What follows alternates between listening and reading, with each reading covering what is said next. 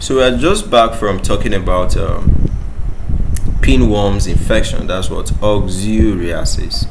So we said that in pinworm infections, you can see the visible pinworms around the anal area. Do you understand? So there's one test that could be done just to collect the eggs around the anus. So that's what is known as a tape test. So they said a tape test, adhesive tape for pinworms, right? It's an adhesive tape test for the pinworms, right? Pinworms in particular. So you can see that they actually put an adhesive tape, and this is around the anus. This is a child's anus facing you, all right?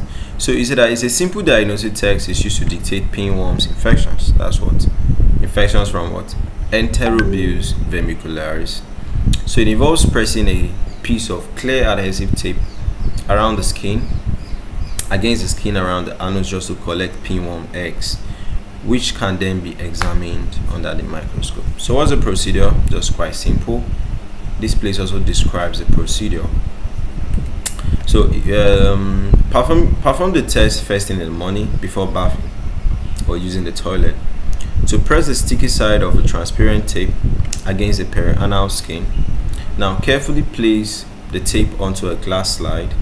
Now you submit the slide to the laboratory for what microscopic examination.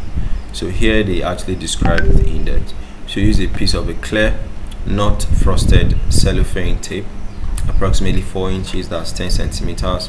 So you hold the tape between your thumbs, then you place it before the patient has risen from bed in the morning, while the child is still asleep preferably. So you now place it around their anus. Like these worms, they're usually active if the individual is sleeping, you understand? So how does it work? Now pinworms lays eggs around the anus at night, making early morning collection most effective. The eggs stick to the tape, allowing for easy identification. So additionally, the CDC recommends performing the test 3 times morning in a row just to increase the accuracy. So some laboratories provide special adhesive paddles for easier sample collection.